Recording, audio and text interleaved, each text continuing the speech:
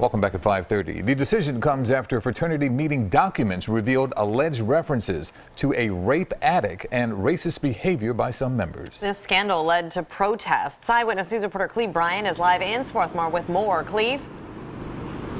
Well, the alleged illicit behavior is supposed to have happened between 2013 and 2016. That's before many of the members of the fraternity that are current students were ever here, but they voted last night to disband their fraternities. Decades of violence behind this door. An upstairs room they call the rape attic and an underground room freshman girls are warned to avoid. This is one of the two Swarthmore College fraternity houses where years of sexual violence and intoxicated misbehavior allegedly occurred. We believe this is the room where the meeting minutes were actually documented. Last month, Swarthmore College's student newspapers published several years of alleged minutes recorded at the two campus fraternities, Phi Psi and Delta Epsilon.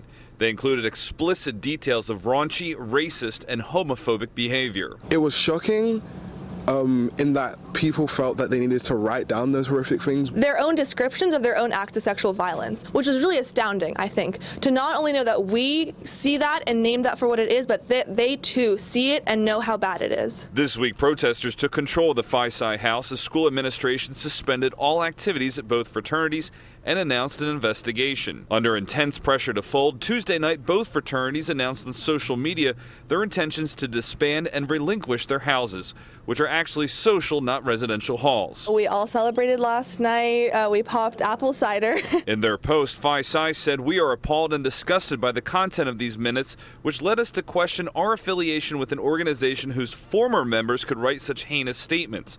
We cannot in good conscience be members of an organization with such a painful history." Delta Epsilon added, "We hope that our former house will provide a space that is inclusive, safe, and promotes healing." This space is no longer theirs. We are going to reallocate it thoughtfully to the groups on campus who have long been denied space and resources at this school. Today's school administration released a letter saying that the external investigation will continue, as well as a task force that's been happening for a while now, looking at all the social activities on campus. We're live at Swarthmore. I'm Cleve Bryan, CBS 3 Eyewitness News. Cleve, thank you.